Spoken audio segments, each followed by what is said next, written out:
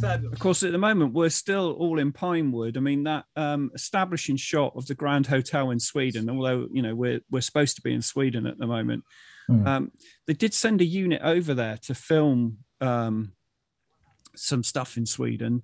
And it was more kind of just like, you know, the usual sort of like get the hotel entrance and all that.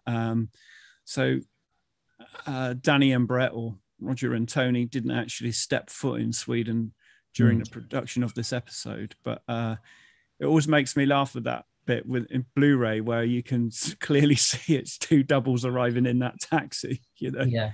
Yeah. So Catherine Shell would have probably worked on this only out of the 10 days filming. She'd have probably only been in the studio sort of 3 or 4 days maximum. But if you ever get a chance to go to a Pinewood Open Day, occasionally they do them still, I think. It's so worth going. You named your magazine the morning after. Yeah, I did. This episode, was it just because it was a catchy title, or does this episode particularly fond? No, well, I mean, like, I've always liked this episode. Of course, with the morning after, it became, I sort of shortened it to TMA, and everyone kind of called it TMA as well.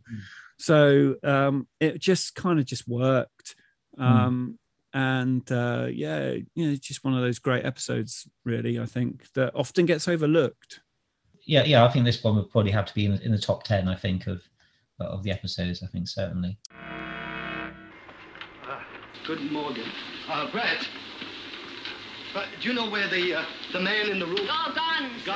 Checked out. Checked out. Do you know where they checked out? Porter took baggage to airport. How, what time? 10, 15 minutes. Thank you very much, madam. Hello? No, his lordship ain't here. See, that little sequence there where you've just seen Tony sort of dance around the cleaner, you know, and then pick up the phone at the same time, just shows how sort of kind of quick and nimble and versatile he was as an actor. Tony can act and hold props and sort of dance around and do all that.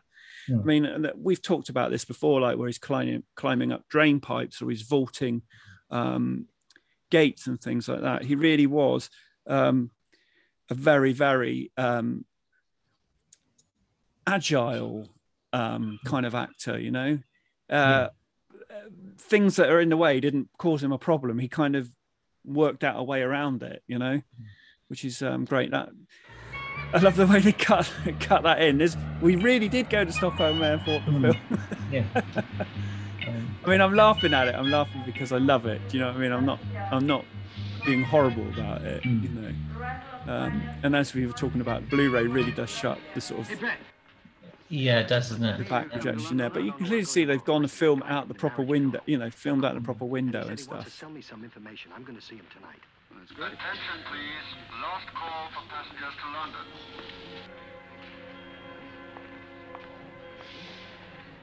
You went on to work in England at that stage after Skippy, and you ran into some incredible people. You worked with Tony Curtis and Charles Bronson. I did, and the great Roger Moore, God rest his soul. Yeah, that was on the Persuaders. On the Persuaders, yeah. But I'd worked in Turkey on a big film for Columbia with Tony Curtis before that, and it was great. You Can't Win Them All. Yes, yes.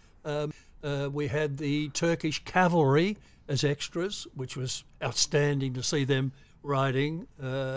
We were all on horseback. I mean, those days have disappeared when you think about it now, saying that was astounding, because what actor is going to experience that again on a set with everything being CG'd? You bet. Yeah. And how was an Australian actor like yourself accepted by people like Tony Curtis and Charles Bronson? Great.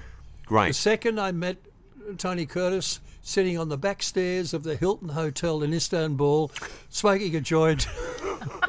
Fantastic. I was walking down from my room down the back stairs because I didn't want to be seen catching the lift down and walking through the lobby to go to the bar. Right. You know, I had a slight drinking problem back in those days. And when I was going down the fire stairs, I could smell the weed. And I got down to 1 or 2 floors. There's TC just having a little joint on the back. And I sat down next to him and he said, "Hey, you want to?" I said, "You bet." Yeah.